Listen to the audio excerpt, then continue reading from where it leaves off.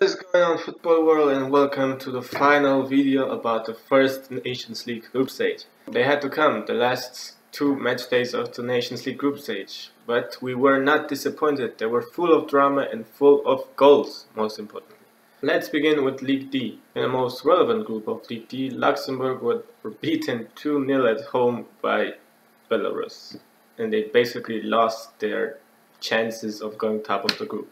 Andorra drew 1-1 against Georgia, and that was the first goal ever conceded by Georgia in the Nations League, and also the first points lost.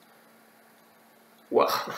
And they did that against Andorra of all teams. And then Luxembourg only drew 1-1 against Moldova away, and they really screwed that up. Oh, Luxembourg. Okay, so League C had a lot more of interesting scores. Like, for example, Greece defeated Finland 1-0, and that was the first defeat by Finland in the Nations League ever. And afterwards, Finland lost 2-0 to Hungary away. Damn, what the hell, Finland?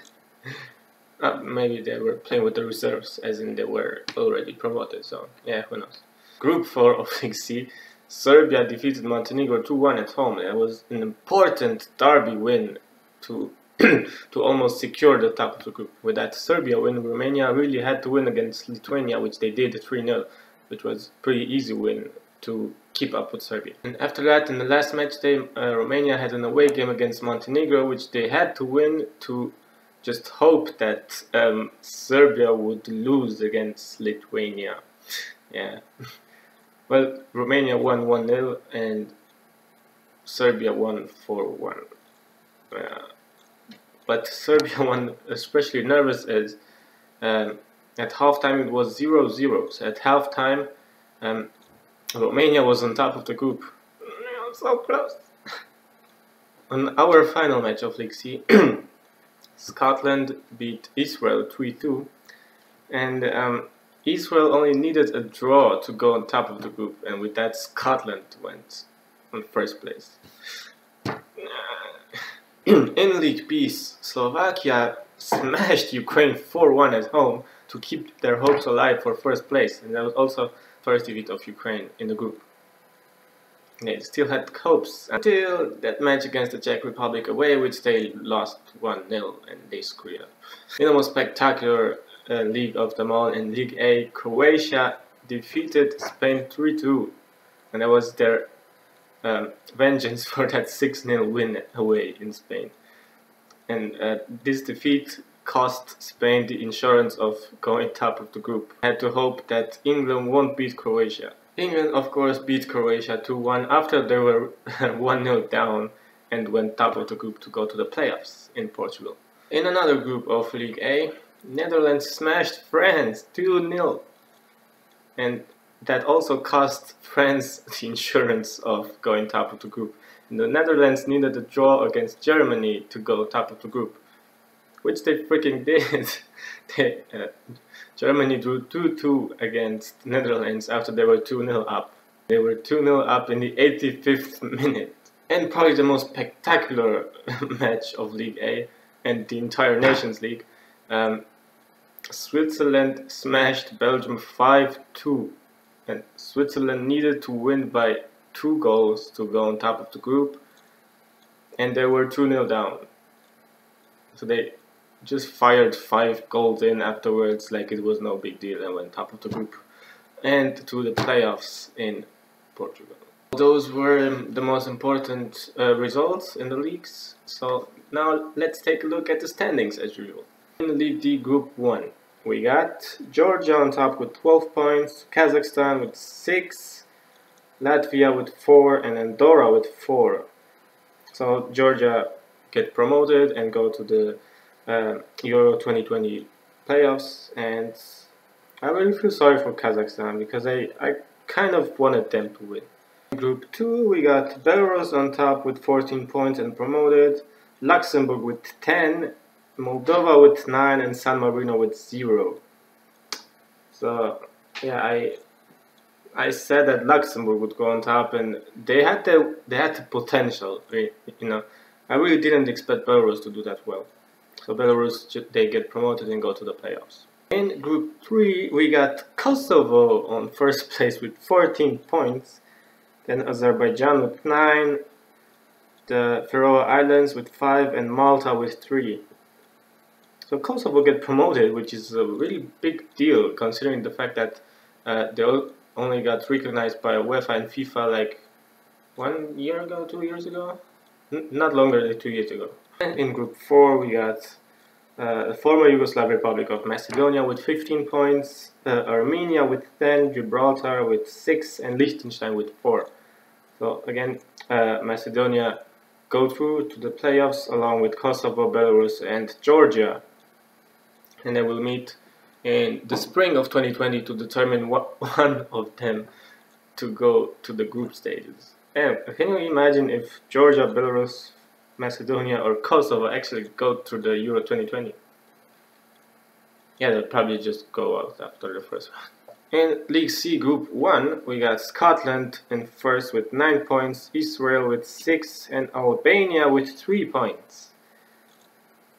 Yeah, Scotland get promoted and nobody gets relegated from this group, and I will explain that in a second. In Group 2, we got Finland on top with 12 points, Hungary with 10, Greece with 9, and Estonia with 4. Yeah, Estonia get relegated to League D next season, and Finland get promoted to League B, and also go to the playoffs, as you probably know. In Group 3, we got Norway with 13 points, Bulgaria with 11, Cyprus with 5, Slovenia with 3 points. And in this case, Norway on top get promoted to League B and go to the playoffs, and Slovenia and Cyprus get relegated. I'll explain it in a bit. The last group of League C, Serbia with 14 points, Romania unlucky with only 12, Montenegro with 7, and Lithuania with 0. They got relegated way back.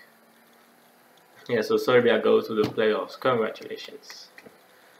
So, now let's go to that explaining things. So, as you probably noticed from the first video, the first group of League C only consists of 3 teams. And what UEFA did was put the third-ranked teams in a separate table where they eliminated the results of against the fourth-ranked teams and just did a table, and it looks like this. So Greece with 6 points, Albania with 3, Montenegro with 1, goal difference 1 to 5, and Cyprus with 1 point, goal difference 2 to 7. So Cyprus is the worst third place team here, and they also get relegated to League D, along with Slovenia, Estonia, and Lithuania. Up to League B go Serbia, Scotland, Finland, and Norway. Speaking of League B, Group 1, there's Ukraine with 9 points, Czech Republic with 6, and Slovakia with 3 points in third place. So you know that really Ukraine get promoted and go to the Euro 2020 playoffs, and Slovakia get relegated to League C.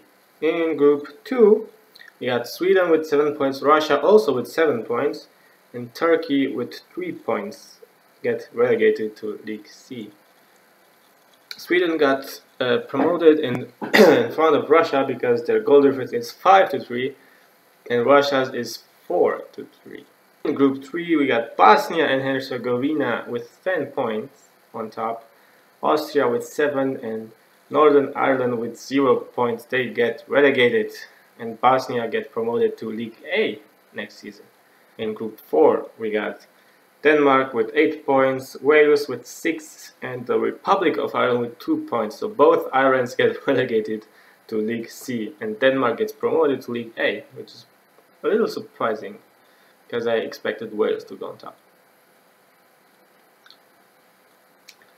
So both Irelands, the Republic of Ireland and Northern Ireland, go down along with Slovakia and Turkey, and Ukraine go up along with Sweden, Bosnia, and Denmark.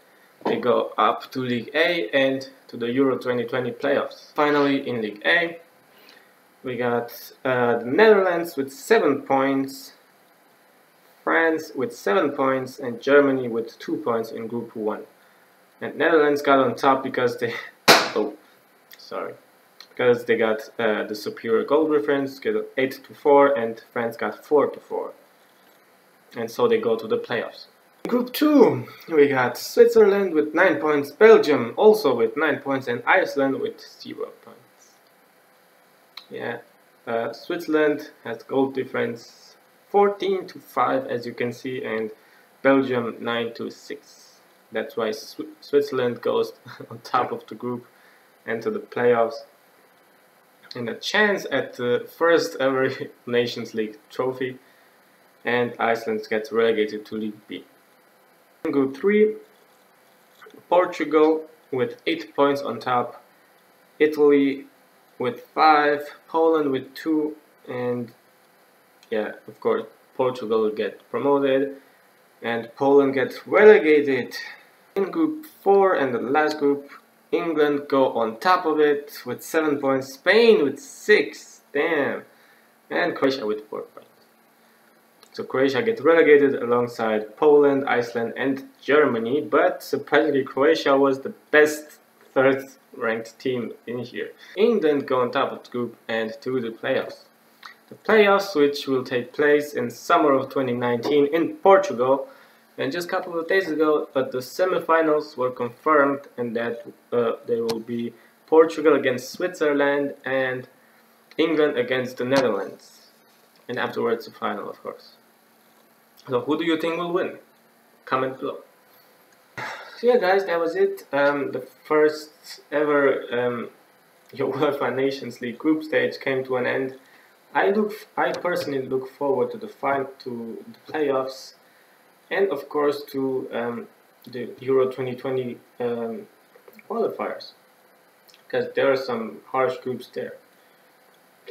Yeah, I will go on in 2019 with the playoffs of the Nations League, of course, and when the qualifiers begin, I will talk about them also, as well. But yeah, until then, take care and be awesome.